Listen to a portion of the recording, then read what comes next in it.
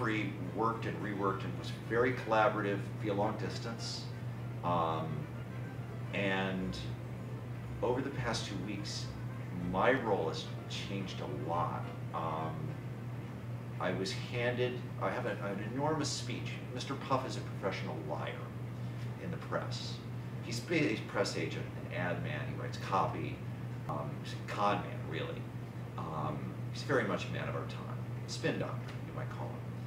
Because he works not only writing false reviews for plays which he hasn't seen and hasn't read, but he also promotes politicians who have no qualifications for their offices except their wishes into office, which is certainly something true of the political scene today. He buries product placement in what one might think to be a news story, but it's in fact native advertising. So there's a very dense speech that is a whole scene in Sheridan, but Jeffrey's very cleverly condensed it into a speech with about 4 or 5 big jokes. So after dress rehearsal, he saw that, and he rewrote the speech. And I got it the night before, on my night off, I got it the night before the first preview, so okay, I learned it. And then he saw the first preview, and I thought that I kind of fumbled that in a couple of places, and I thought, okay, that's my Waterloo, but it was just my winter in Moscow, because he rewrote the speech again. He said no rewrites are coming, and then at 2 o'clock the day of the second preview, I got an entirely rewritten speech for the 7:30 preview. So I learned it and put it in, and one of the characters is an indignant correspondent complaining about a dirty book, who at the end of the puff, at the end of the advertisement, places, lets the reader know where he can buy the book and why it's so attractive, why one would want to read about these orgies involving various famous persons about whom it makes no attempt to disguise their identities. Sort of an answered prayers, I guess, for the 18th century. And I gave the character of the letter writer incipient dementia, because on stage I was sort of trying to pull the words out of the air, and and the letter writer was too. So that was a crutch I kind of leaned on for about 4 or 5, 6 performances.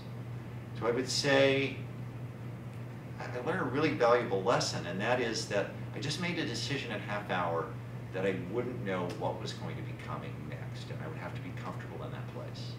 And I was, and landed the speech, which was very gratifying. In terms of Inspector Hound, I knew it worked, but the delight, without revealing too much about the play, because it not only works as satire and as a work of absurdism, it works as a mystery.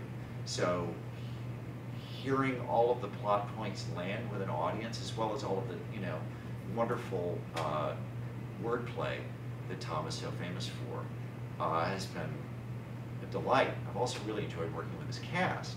I've developed a real rapport with John Aline, who plays Mr. Birdboot, the critic who's Mr. Moon's partner, watching this ghastly Agatha Christie mystery at Inspector Hound.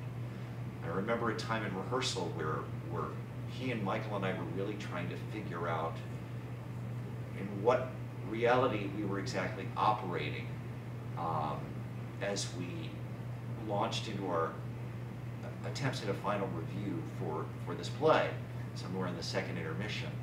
And John just stopping in the middle and saying, I just want to say I love this. And I felt the same way, and I was really touched by that.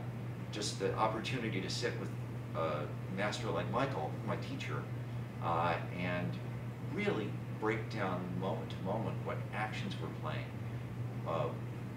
what it would mean to, if we're existing in a reality that isn't the reality on stage, or the reality in the audience, but maybe a third reality where we're speaking to our publics as critics.